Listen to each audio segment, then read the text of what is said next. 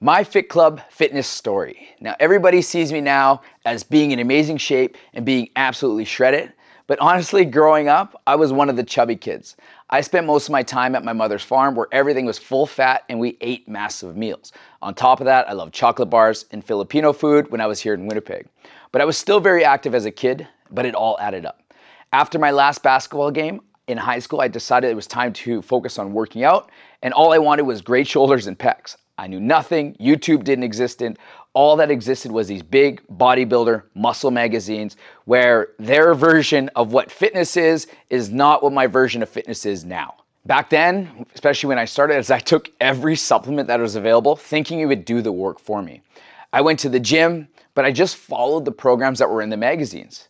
It wasn't until I got my first coach when I was about 19, his name was Chris Knight, and he brought me through the works. He was my mentor. He built me out a full body program, which started me to do my own research. So I started to seek more and more mentors. It was when I was in my second year of university when I absolutely fell in love with fitness. And I took a course, which I eventually became the assistant at the U of W. The knowledge of helping others grew my passion for fitness. So I took more and more courses based on the human body and physiology. And I found three more mentors, a guy named Jason and Richard Burr.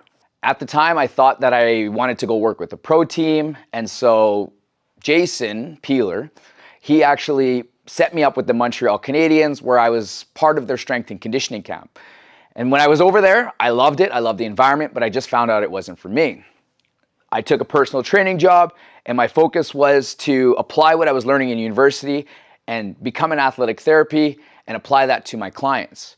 But I got connected with Richard Burr, who Richard Burr one day was training athletes, so pro young athletes that were capable of box jumping 56 inches. And he took the same program and he modified it for people that were at least 40 or 50. And I was in my 20s then, and I looked at this type of program and I was like, man, if these guys are capable of doing that, why can't I change the way that I'm training my clients instead of doing the typical chest day, shoulder day, back day, leg day, which that's all we were basically taught back then, and apply these different types of training to make it fun, but most importantly, people are getting results. And so from that model, that's how I grew into this kind of group training thing, which I absolutely fell in love with. So one of the things about training is that I would never make anybody do something that I wouldn't do myself. And so everything that I was learning and everything that I was applying to my clients, I started doing myself, and I just loved the functionality. And slowly, my body started to redevelop. I started getting faster. I started getting more athletic. I loved the way I looked. I loved the way I felt, but still, I wasn't absolutely shredded. It took me 2 years of being a full-time trainer and doing abs every single day with my clients, going for runs every single day with my clients. I would work out 5-6 times a day plus my own workout before I actually started to see any type of ab formation. Now, rewind to about 2019 when I decided to really take my nutrition to the next level. And that's when I first started my own belly burn. That's when we started to get involved with the belly burn.